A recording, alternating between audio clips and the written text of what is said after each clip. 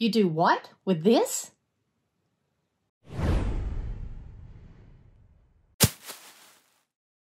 On this 2 Cent Tuesday, this is going to be something that the first time I had no clue what it was for or what to do with it, especially to new RVers. When you're cleaning out your refrigerator, because you're wanting to stow it and you're wanting to turn it off, but you want the doors to stay open so that the air circulates because you don't want to close your fridge up. The refrigerator comes with one of these little things right here. And hopefully you didn't throw it away when you got your new camper because you didn't know what it was for. But what you do with it is, what you do is, there's this little piece here and it slides down on it. Then you close the doors and it locks into it.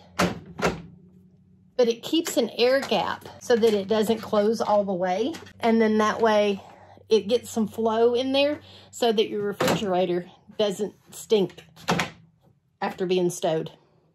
That's your 2 cents for this Tuesday. It was a quick one. Like and subscribe. Till next time.